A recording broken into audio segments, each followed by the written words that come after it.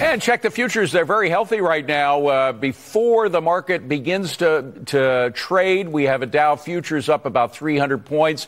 NASDAQ is up well over 43. So David Bahnsen is here. David, first of all, the market was kind of slow to get cooking this morning, pre-market activity. They kind of digested the Nike financials and those from FedEx and thought, gee, maybe these earnings are going to look okay. What do you think?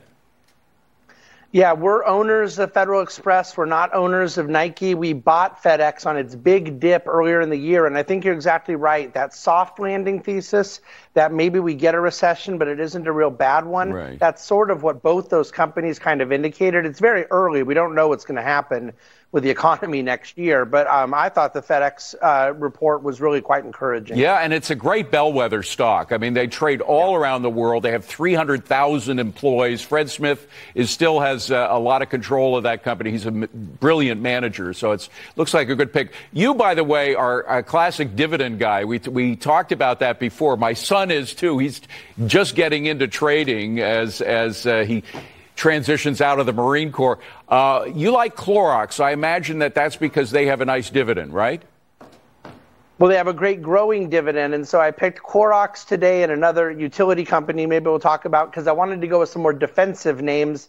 There's all these names that have been great dividend growers all year in energy that have done really well. We've had some big gains this year. Clorox is more conservative, a consumer staple company, had higher input prices with higher inflation. Now we think that's kind of baked in, and their margins have really improved. Well, let's talk about that energy company, American Electric Power. It was just downgraded, we should say. I think it was a day or two ago by Bank of America, but you still like it. Why?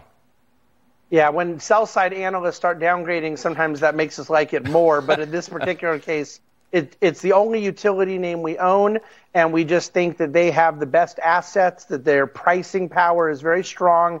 Obviously, it's a boring space, but utilities have done well most of the year. Lately, that's sort of fallen off a bit, and we just like being able to re-enter. They've grown the dividend every year. What's your 15-second summation of what 2023 is going to look like?